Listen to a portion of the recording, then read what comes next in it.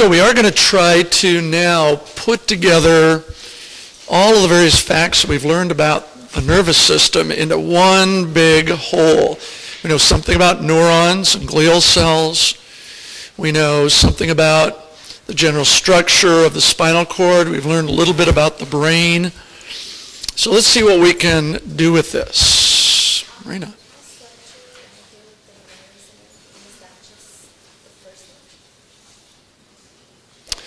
There was a nervous system part 1 lecture. That's what I did last Friday. And we had the spinal cord lecture in there just a moment ago. And now we're on this second part. Okay? So, just a couple of little review things. Remember, we learned all these different parts of the spinal cord.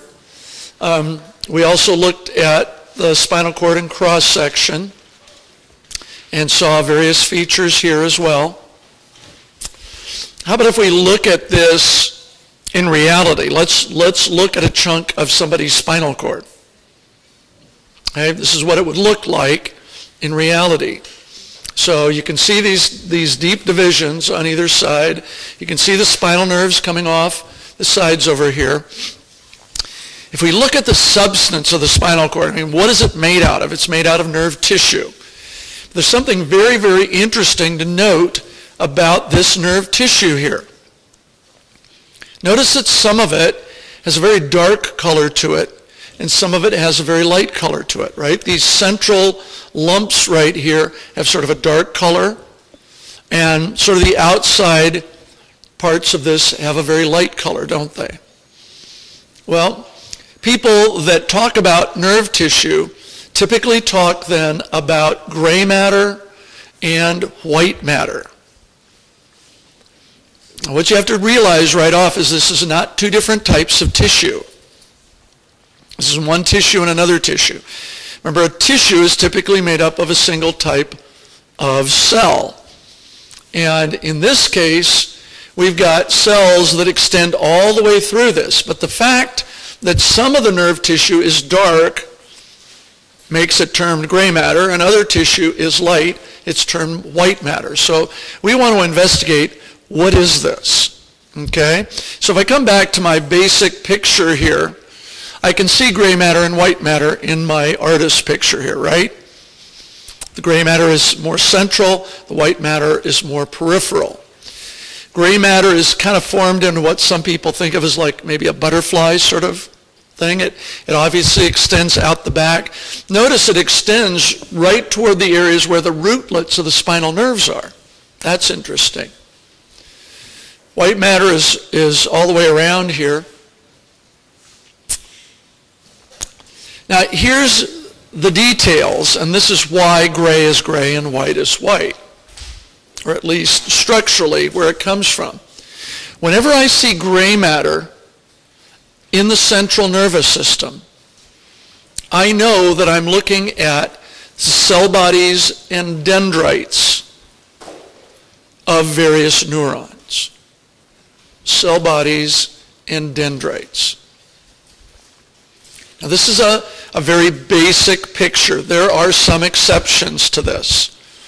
But on the whole, this is what you want to start with as you begin to understand the nervous system. Cell bodies and dendrites make up what we call gray matter. So what's the other part of the neuron that would make up white matter then? Cell bodies, dendrites, and? Come on. Axons, right? White matter are the axons. So the cells themselves extend from gray into white. There's no one cell in the gray or one cell in the white. The cells that we've described, and again, there are minor exceptions to this, but as we're describing it, the neuron itself is in both places, isn't it? Part of it is in the gray matter area, and part of it is in the white matter area, right? So when I'm looking at gray matter and white matter within nerve tissue, this is what I see. Now let's use a very simple diagram of a couple of neurons to see if we can make sense out of this.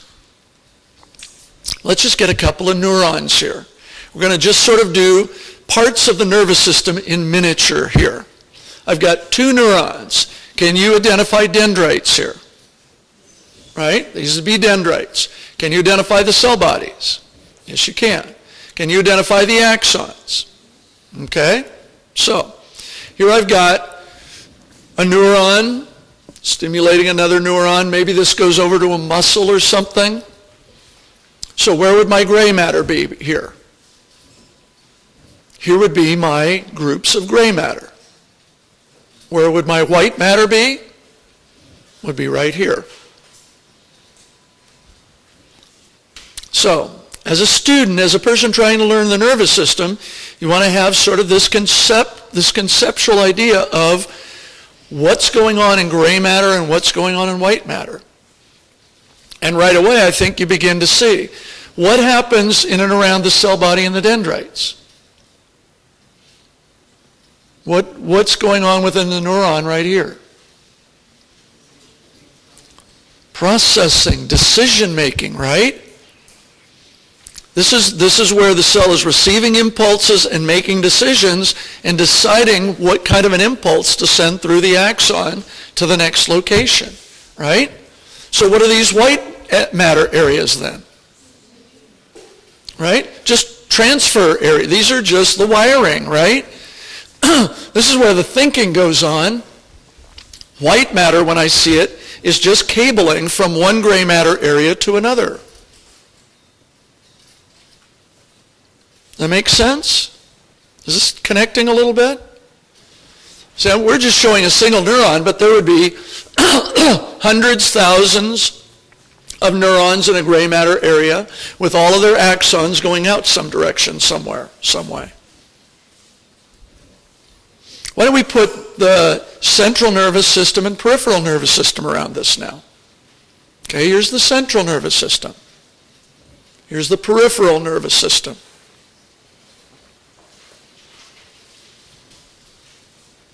Almost every cell body in my entire nervous system is where?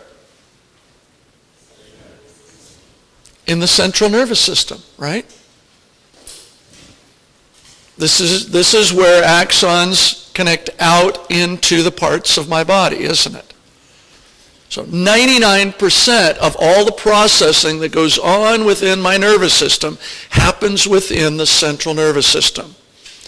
There are a couple of exceptions. I'm going to give you, later in this talk, I'll give you one exception where we do find a little bit of gray matter out in the peripheral nervous system. But you can just sort of think in general terms, 99% of my processing is all within my central nervous system. And within the central nervous system, there are gray matter areas that need to talk to other gray matter areas. So I've got a lot of white matter within my central nervous system, which is the actual cabling or connecting links between various processing areas of my central nervous system.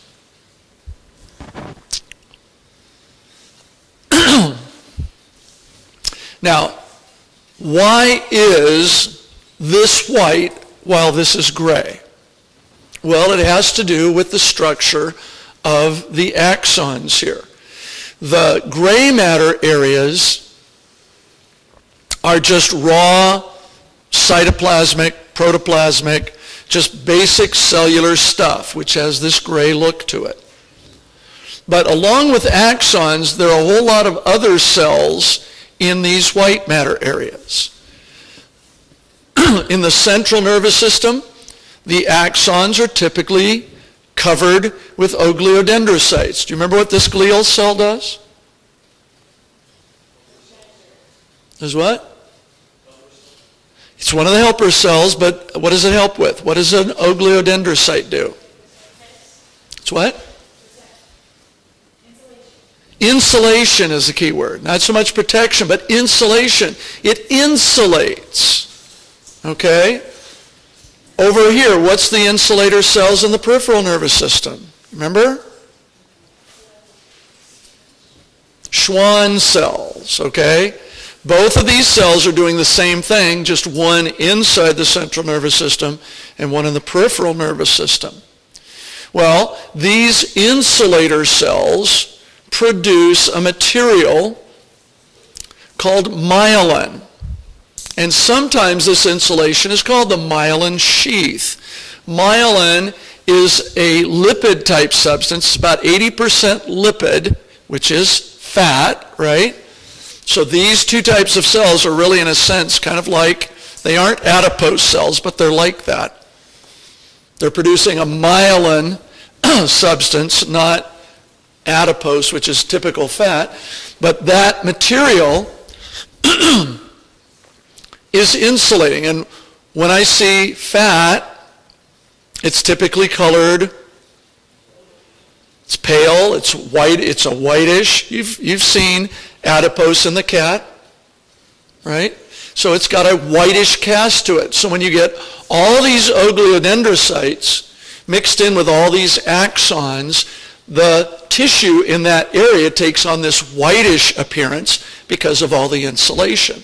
Likewise, all the nerves you've seen in a cat's body all look white, right? Not because the axons are white, but because their insulator cells are all white. So where I have raw protoplasmic tissue, I call this gray matter. When I see white matter, I see axons and their insulation.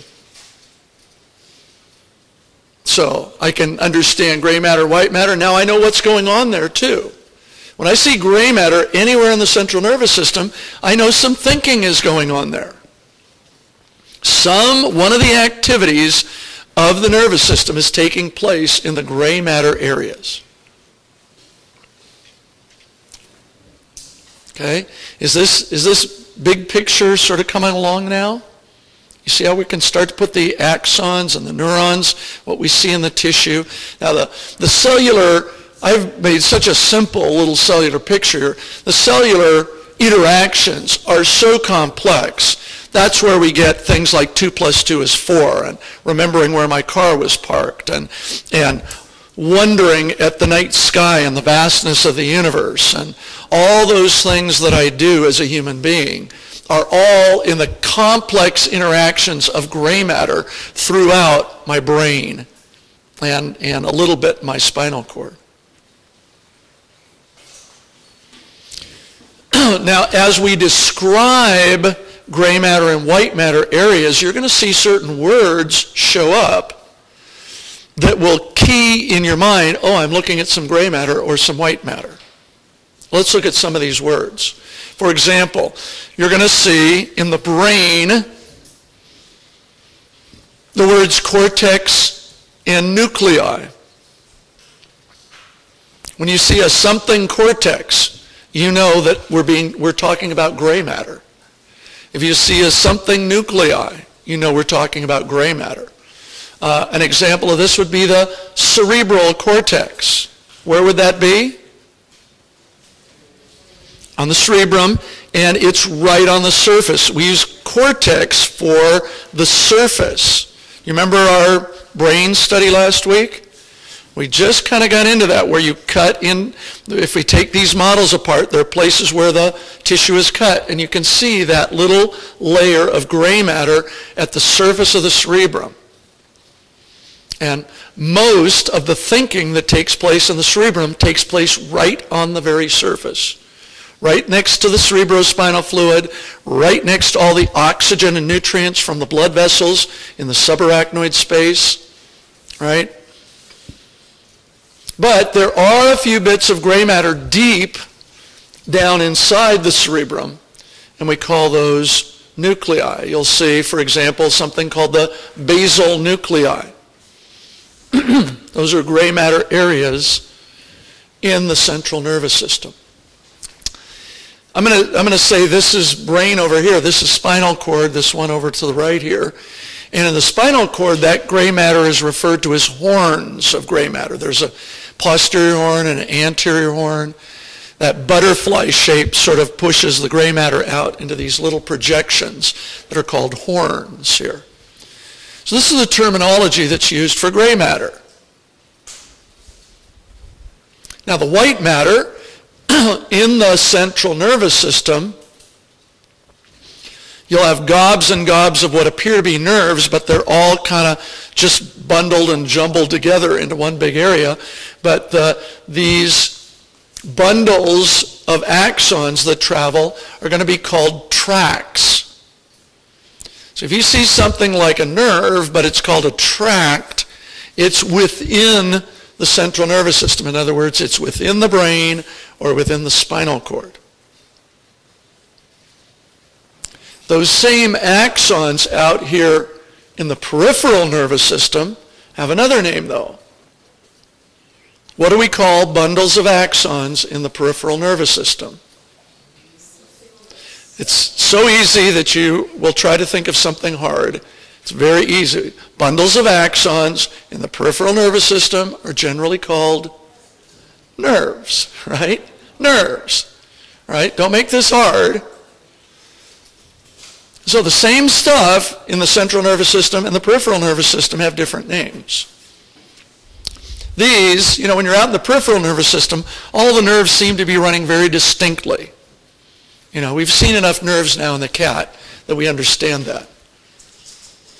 You can't often distinguish tracts within the central nervous system because all the white matter tends to just be bundled together so much that if you're really careful and you do some careful dissection in the brain, you can actually find some little bundles that are running from one location to another. But it's a difficult thing to do. Let's look at the layout of white matter and gray matter then in both the spinal cord and in the brain. Okay? So here we are. Here's a spinal cord cross-section. Here's a frontal section, right, through your cerebrum. Helps to know what a frontal section might look like.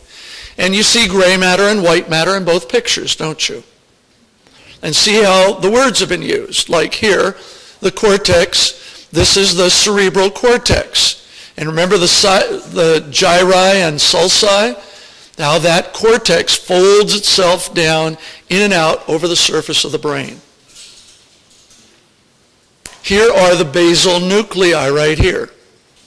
But see all the white matter in here? This is all tracts of white matter all the way through here. If you're in the spinal cord, the tracts of white matter are all here, and the gray matter is here. Isn't that kind of interesting that the spinal cord and the brain are built oppositely? Gray matter primarily on the outside here, white matter down deep. Here, white matter primarily on the outside, gray matter down deep. If you think of the two functions, though, it slightly makes sense. This is all about thinking, isn't it? Gray matter is here, and the white matter is just helping different thinking areas talk to one another.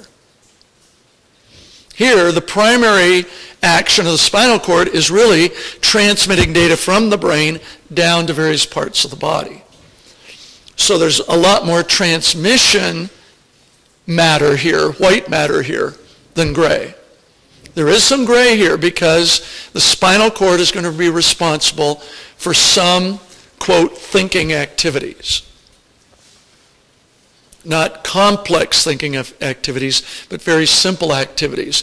We typically think of the spinal cord as mediating reflexes. You know what a reflex is, right? You touch something hot, you pull your fingers back, right? You have some processing here because you don't want to wait for something damaging to you to reach your brain, figure out what it is, and then try and help yourself, right? You want to withdraw yourself from that danger before you're even thinking about it. So there's some gray matter here, and we'll look at that a little more extensively in a little bit.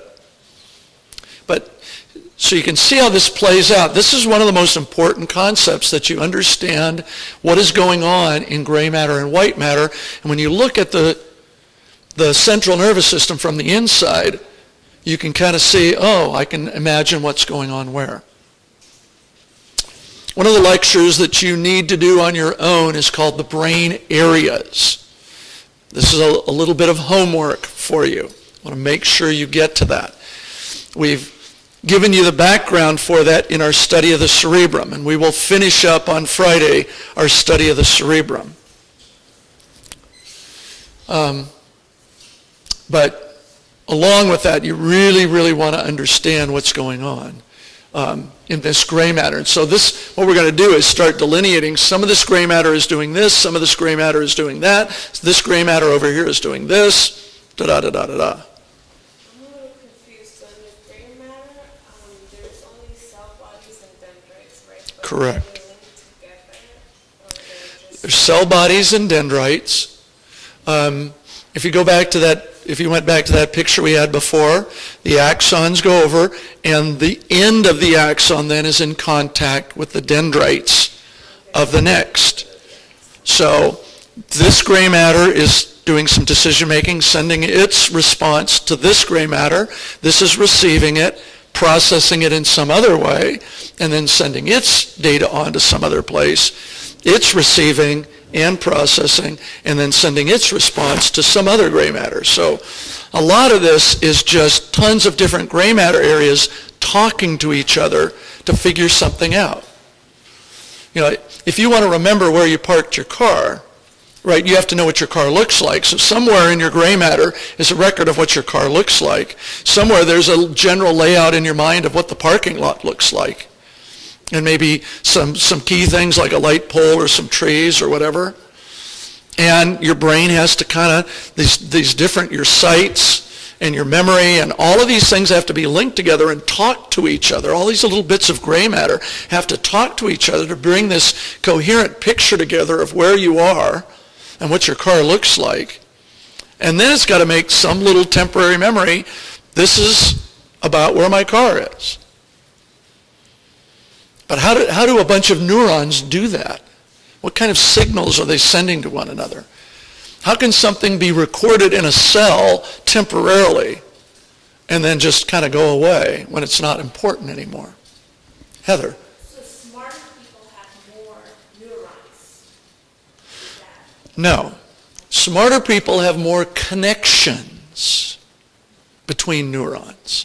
See, it's all those little spots where the neurons come together, where the axons connect to the dendrites. It's all those kind. Every time you learn something, there are more connections within your brain. The person that knows a little only has a little bit to use to learn something more. The more and more a person knows, the more and more they can know. Right? The more you understand, the world gets bigger and bigger and bigger the more you know.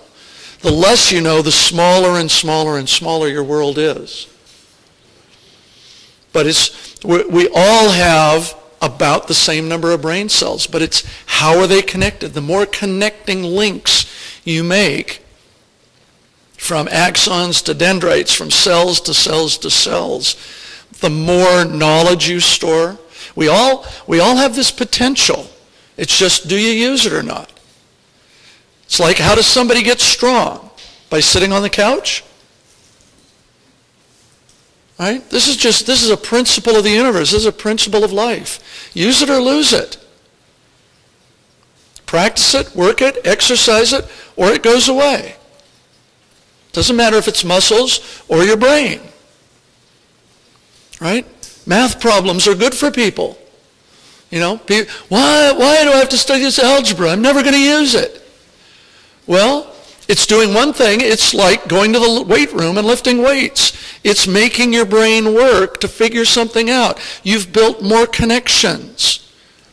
You're going to run up against something in the real world that isn't math, but is modeled in the same thinking process that it takes to solve an algebraic problem.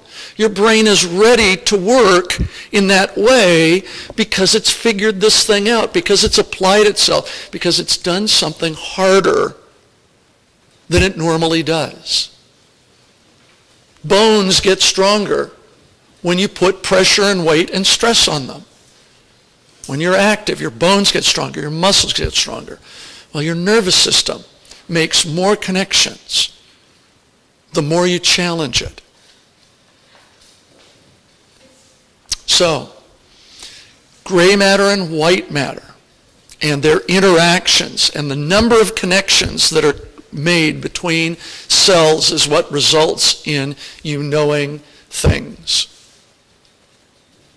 Okay? let's talk just a little bit about this general process of getting data in and actions out. The gray matter, we're going to use the spinal cord because it's just a very, very simple sort of circuit system here. Our things like figuring out a math problem are much more complicated than what we're going to talk about here. But at least this will give you just sort of the basic idea of how sensory processing and motor neurons interact. In the gray matter here we have a posterior horn, a lateral horn, and an anterior horn of gray matter.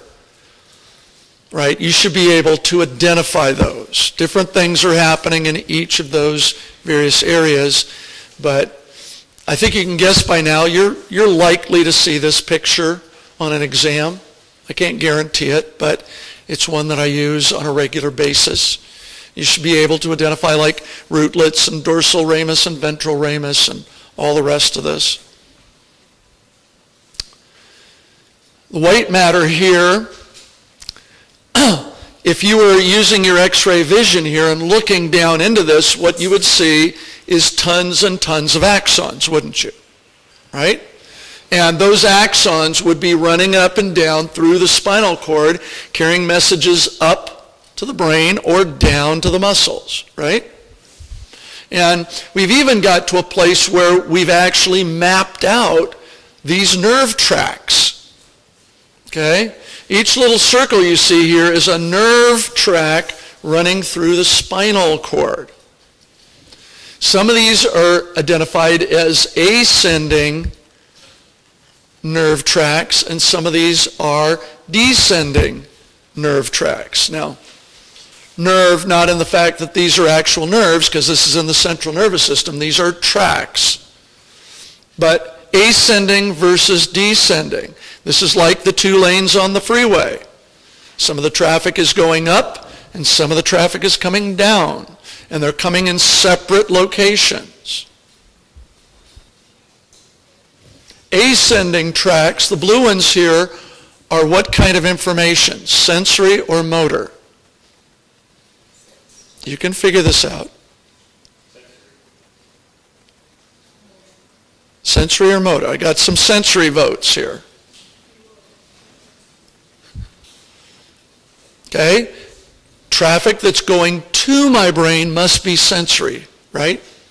Right. It's the data from my skin is traveling. All of the little the sensory nerve endings in my skin are all coming together in the spinal nerves. That's entering into the spinal cord, and all of that data, all those axons are running up through the spinal cord, carrying sensory information to my brain so I know what's happening on the surface of my skin. Likewise then, descending nerve tracks must be motor, right? Taking thoughts and impulses and intentions to act down through these packets and connecting those out to the muscles of my body and causing me to coordinate the muscular activities of my body. Now, if we wanted to be an advanced A&P class, I could have you learn the names of each one of these, because every one of those little packets, every one of those nerve tracks actually has a name because it's coming from a certain place and it's going to a certain place. It's kind of like those joints where you name the joint for the two bones that come together. These nerve tracks are typically named for where they're coming from and where they're going to. But if we wanted to be advanced about this, you could be learning the names of all of these. So as hard as this class is, you got to be thankful once in a while that I'm not throwing the book at you.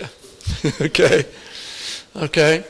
But you should, as a student of anatomy, be aware that there are distinct tracks of axons running through the spinal cord that are either sensory or motor, ascending or descending. The other thing to note here is that most of the sensory tracks are in one area where most of the motor tracks are in the other area, right? This back here is dorsal, and over here on this side is ventral. You can see this anterior median sulcus. Most of the motor track, not all, but most of the motor traffic is anterior, and most of the sensory traffic is lateral or posterior. So those are some basic facts that you should take from this. Okay? So you don't have to learn all of those, but you want to have a picture in your mind and a basic layout of that. Now let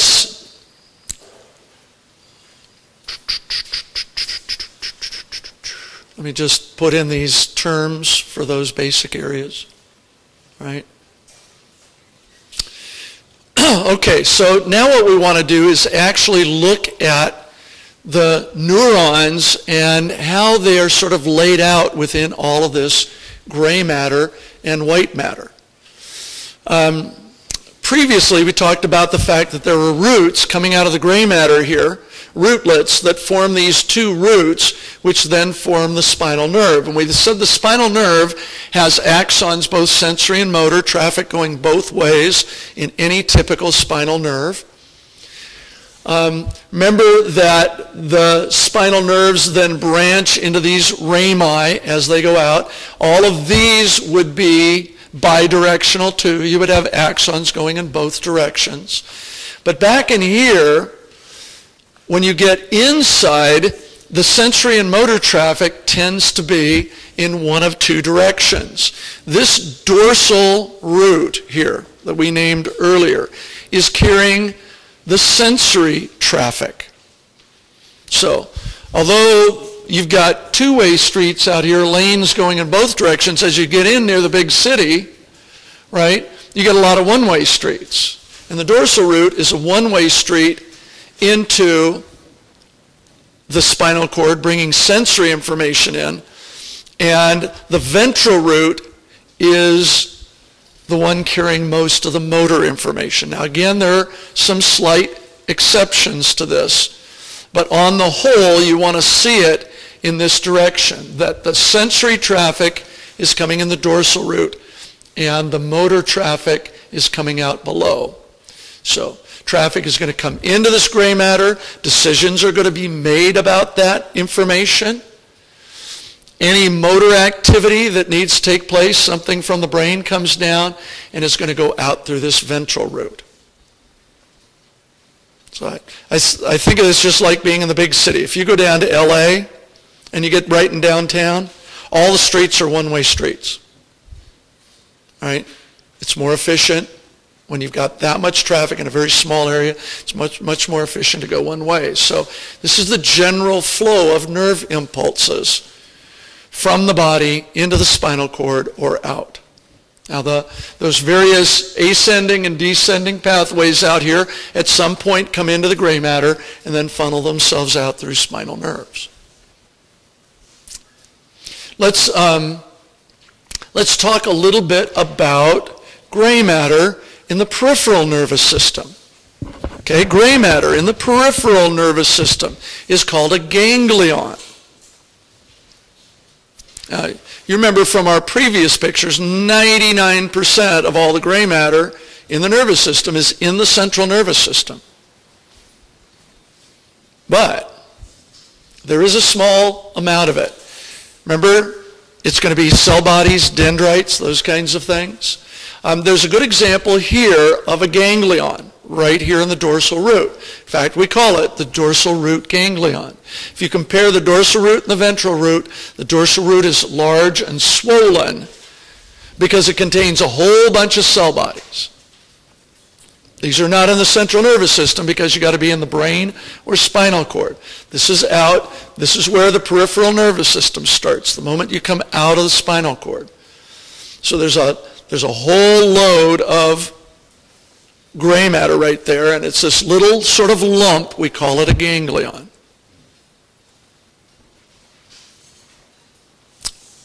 This is the best way when you're looking at a picture to be able to tell the ventral root from the dorsal root, isn't it? If I turn this picture upside down and backwards, you should still be able to pick out the dorsal root. It's going to be the one that has a ganglion in it, doesn't it? Right?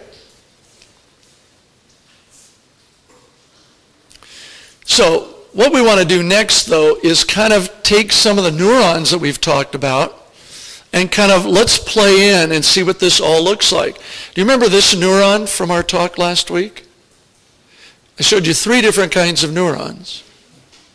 right? You remember this one?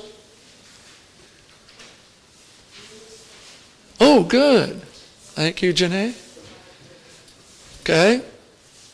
Unipolar neuron. Remember, this was interesting because it really didn't have dendrites.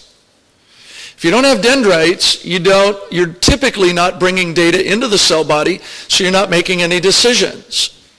This is really a cell body keeping a whole axon alive. An axon is not going to make any decisions. It's just going to take whatever data it has here and pass it on to the next place. No processing, no interpretation, no changing. Whatever's here gets through to over there. It's kind of like just a plain, bare wire in electricity. Whatever comes in this end of the wire comes out that end of the wire. So the cell body is kind of off to the side here, just keeping this thing alive, but the general flow of information is here, and it's not interpreted. This is characteristic of sensory information. We said unipolar neurons are your typical sensory neurons. Okay? What kind of neuron was this? Unipolar was that one. This one was... starts with an M?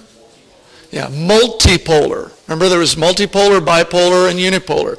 These multipolar neurons are typical of motor information, where it takes input, a lot of coordinating input, and decides whether to fire or whether to make that muscle work. So these are decision makers. If you're in the central nervous system, this is what we're talking about. Right? The cell body is within the gray matter here.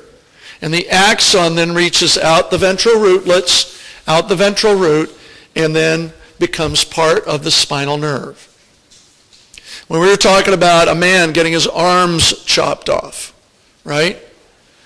The desire to move his fingers was coming down from the brain, down from some of these motor areas here, and routing itself into the gray matter where the cells were with the axons leading out to the muscles in his arms. Right?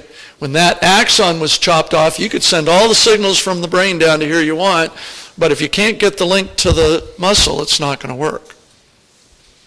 So this is typical of motor neurons having their cell bodies in gray matter here, and then the axons going out to some point in the human body.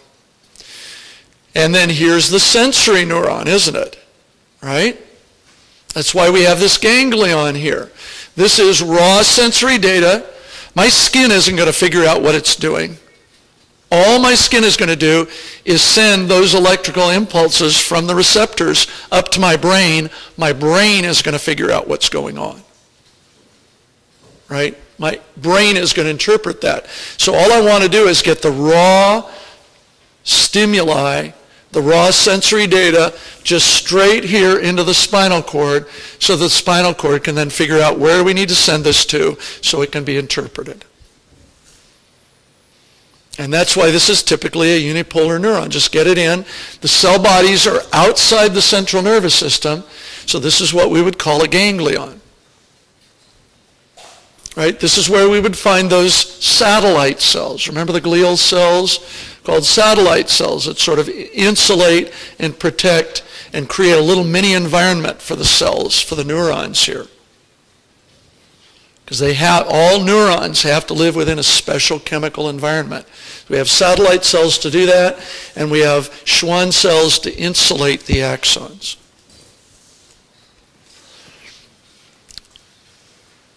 Here's a picture from your textbook. All textbooks have a picture something like this. This is a unipolar neuron. A little more diagrammatic because we got the entire picture here now, don't we? Right? Here's the fingertip feeling something. That sensory data transmitted directly into the posterior horn of the gray matter here. Here's the little cell body living up here in the dorsal root. Right? And all that's doing is keeping this wire alive so the data gets effectively from there to there. That then is going to send data in the axons from here are going to go up the spinal cord and arrive in one part of the brain that interprets what goes on in my skin. And this happens to be the parietal lobe. That brain areas lecture is going to help you divide up the cerebrum and know where certain activities, sensory or motor, are occurring within the brain. I've just given you a little bit of a picture. This area in blue right here is the area that interprets everything that goes on with your skin. All the axons from here are going to route their data to this point in your brain. None of the other areas. We can do the same thing with motor neurons. Here in your brain, there's another lobe here called the frontal lobe, which is where all of your action is thought of. Everything you want to do with your human body is there. The motor tracts, right? The descending tracts here in the anterior part of the spinal cord are going to come down here, connect into the anterior horn of the gray matter, and here's that multipolar motor neuron carrying its signal right out to the muscle. This is how the neurons and the tissues and all of this plays out. Let's put all of it together into what's called a reflex pathway. When you go to the doctor and you sit on the table and he taps your knee and you have a little jerk at it, what's he testing? Is he testing your bones? Is he testing your joints? What's he testing? Your reflexes. He's testing the health of your spinal cord. He's saying, is your spinal cord working normally? Because the reflex happens up in the spinal cord, not out here. All that happens here is sensory data from here travels through into the spinal cord. The spinal cord's got to figure out what it means. And if it's working properly, it's going to send a reflex. When he taps various parts of you to see if there's a reflex, he's basically trying to find out if your spinal cord is healthy. All right, our example here is somebody stepped on a tack. Youchy, right? Pain. If you step on it hard enough, extreme pain is coming up through this sensory neuron into the posterior part of the spinal cord, this posterior horn. There are connections here that are going to send that data straight to the brain, so you know what's going on. But if the pain is strong enough, there's an interneuron here. It's not sensory, it's not motor, it's doing something in between. That's what we mean when we say an interneuron. It's not focused on sensory or motor. But this one has a very high pain threshold. So if something like I'm just standing on the ground comes through, there isn't enough data from that to stimulate this little neuron. It's an excitatory neuron. Get me excited and I'll fire. Okay? So I get some pain going here, right? And that causes this thing to fire. And this then is connected directly to some muscles that are going to contract my leg and pull it out of the way. That happens. This is coming out here while this message is going up to my brain. I'm typically removing myself from the danger before I even know what's going on. You've done this before. You've touched something hot and you're pulling your hand. Ooh, that was hot, right? But you've already saved yourself before you realized it. And that's because you've got these pathways. They're not going to let just normal, ordinary data cause you to jerk all the time. These are going to be set. These are going to be programmed so they'll only fire with extreme pain. But here's a simple little circuit, right? We call a reflex, okay, that is part of the big picture of the nervous system. If I'm thinking of 2 + 2 is 4, something complex, way more complex than this, but there still has to be some data coming in. I got to learn what 2 is in the first place. I got to learn what 4 is. I got to learn my numbers. Then I've somehow got to get the concept of putting things together, and that's taking place through data coming in and a thinking process that puts that all together. Okay? Interneurons are really the key to most of the complex activity within you and me. And this is way too complex for you and I to really study, okay? The sensory neurons, the motor neurons, and basically the thought of interneurons is all good and helpful and understandable here. Just very quickly, like these excitatory neurons here, if you look in deeply into the central nervous system where you're feeling things and you're adding numbers together and you're learning how to write and you're learning vocabulary and all sorts of things like that, there's a whole host of interneurons. Imagine if you had to learn the names of all of these. Here's a pyramidal cell. Here's a cell of the thalamic nucleus. Here's the spindle-shaped cells, granule cells, interior olivary nucleus neuron, ovoid cell, large reticular formation, Purkinje cell, right? Small reticular formation cell, neuron from the putamen of the lentiform nucleus. And you've got all these different kinds of neurons with all these way complex connections that are going to result in the complex thinking that you do. Stacked together, organized together, so that their interactions are going to turn out to be all the stuff that you're thinking and doing and feeling. Right?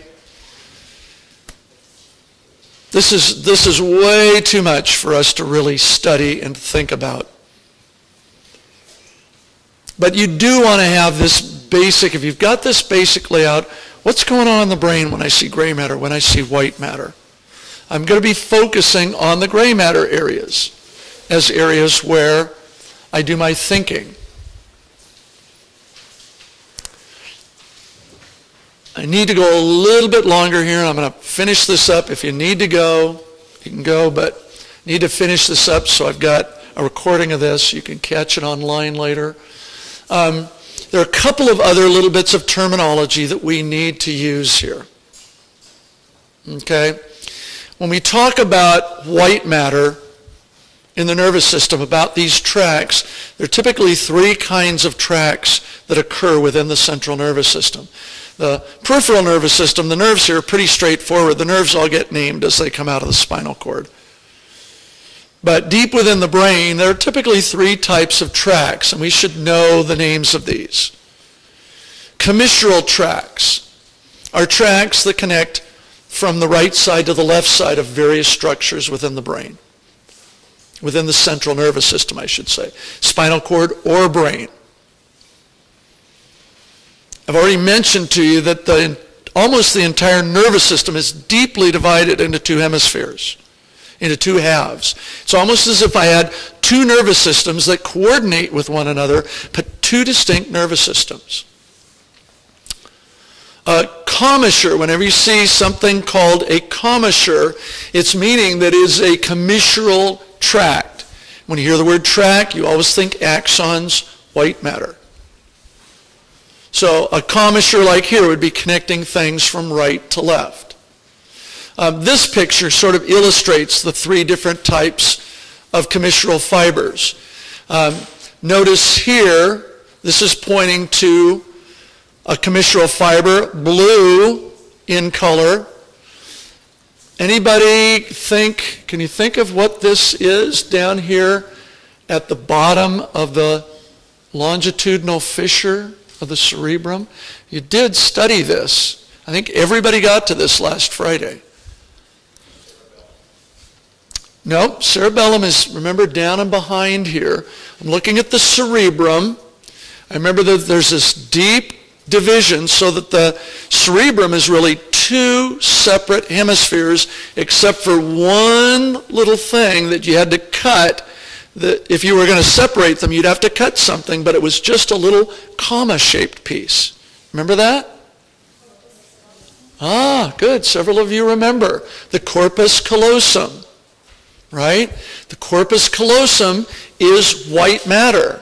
Now I know what it is. There's no thinking going on in the corpus callosum. It's simply tons and tons of axons connecting gray matter on the right to gray matter on the left. So things that are going on the right side of my brain are communicated and understood by things on my left. Okay? Another commissural tract here is there's a little connecting link through the third ventricle connecting the right side of the diencephalon to the left. So again, the two sides can talk to each other. So commissural tracts connect the central nervous system from right to left. Okay? Association tracts are a second one. These are pretty straightforward. Association tracts associate gray matter within the same hemisphere.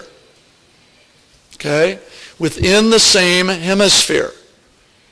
So, if gray matter in one lobe here needs to talk to gray matter in another part of the lobe, if I'm going to remember something and I've got to link what it looks like to what it sounds like, there are going to be tracts that are carrying and coordinating what I hear with what I see. Some of these are little short fibers that go just coordinate close areas of gray matter. Some of these are long, and they're going to connect like the front of my brain to the back of my brain. The tracks are going to run lengthwise through. A good example of that is when I want to say something, I formulate what I want to say right here in the posterior part of my cerebrum.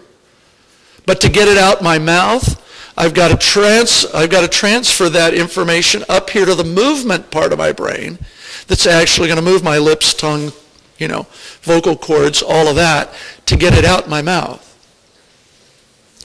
Some people have strokes where they know what they want to say, but they can't say it. They can't get it out their mouth because the stroke was up in this area, and they can't coordinate the elements to make sounds. Other people have strokes back here, and that's a very, very tough one because they can't even think of what they want to say. They can't put the words together either in order, or they can't think of the words. They can see objects and they know what that object is, but they can't come up with a word for it. So. One time I was in a bike accident. I hit my head. Yep. When I woke up from being unconscious, I couldn't describe anything. I could see everything, but I couldn't think of the names. Couldn't think of the names. Yeah. Damage. When you went down, you probably hit this side of your head, and temporarily there was maybe some swelling or something there yeah, exactly. So association fibers connect within the same hemisphere, one area to another. They don't cross. That's commissural tracts. The third one then, so that's association within a hemisphere. The third one is projection tracts. Now these are tracts from areas of gray matter. They're going to carry their signals in or out of the central nervous system. So we have some axons that are going in or out. These are projection tracts. The ones that you see here are motor tracts. They're in black, aren't they? These motor tracts are coming from areas of the cerebrum that are intending to move muscles, and these connecting links go straight out down the spinal cord and connect out to the muscles of the body. So these are traveling down through the brain stem, down through the spinal cord. We call these projection tracts. One very interesting thing in this picture, have you ever heard that the right side of your brain controls the left side of your body? Or the left side of your brain controls the right side of your body? Yes? Right? My wife's left-handed. She always tells me she's the one in her right mind. Right? Well, there's actually a physical basis for that, isn't there? Look right here at the bottom of this picture. You can see the two projection tracts literally crossing over, physically crossing over. All the data from this right side of my brain comes down and crosses over in the brain stem and then travels down the opposite side of the spinal cord to work all the muscles on that side of the body. You can physically see, it's not some magic or some, wow, how did that happen? The wiring literally crosses over to travel to the other side. Why is that? I don't know. I don't know that anybody knows. It's just one of those mysteries. Why do I have two nervous systems? And then why does one nervous system control the opposite side of my body? There must be some sort of advantage to that, but nobody's really come up with it yet. So, projection tracts are ones that are leading down to the peripheral nervous system, connecting it to the peripheral nervous system. Okay? So, if you were doing our simple diagram here, you'd say commissural and association tracts are here within the central nervous system, and projection tracts are the ones that are going to be connected out to the body. Right? These would ultimately turn into nerves out here, but projection tracts would be the things coming from gray matter inside going out. And I don't know why I have this twice. Let's finish up with a simple exercise here. Can you do this one? Gray matter, white matter, central nervous system, peripheral nervous system. What's the language here? You're not going to be able to answer a question or do anything else with understanding this if you don't have some basic terminology here. If I'm using words that describe gray matter in the central nervous system, what are those words that you see pop up? Okay, I heard cortex, that's correct. Nuclei, and in the spinal cord, somebody said horns, right. Cortex, nuclei, and horns. Those are those terminologies that we hear related to gray matter. Okay? In the peripheral nervous system, right, ganglion, singular, ganglia, plural, is a description of gray matter out in the peripheral nervous system somewhere. We have some pretty complex ganglia in our abdominal cavity related to our digestive system. Some people even say we have sort of a digestive brain down here. There's enough little ganglia down in there that coordinate some of the actions down there that these play a role in our health and what's going on. How about white matter? In the central nervous system, all white matter is referred to as tracts, right? And all white matter out in the peripheral nervous system is referred to as nerves, right? Good. Good, good, good. So just a quick summary of everything here. Think about gray matter and white matter, where it is, what it does, those kinds of things. We've laid out some simple illustrations of that. Nerve impulses, how do they get in and out of the spinal cord? How are the roots and the rootlets and the spinal nerves all structured? Interneurons, we can't go deep into the structure of interneurons. They're way too complex for us, but just to understand that most of my thinking and processing is in those interneurons. And then make sure you're thinking about these tracts of white matter, commissural tracts, association tracts, and projection tracts. Okay? I can try. But I'm going to stop this right now so that I can wrap this up, and then I will. Okay? So I hope that does it for you. Should be able to see this online a couple of days, maybe just a day if you want to review it.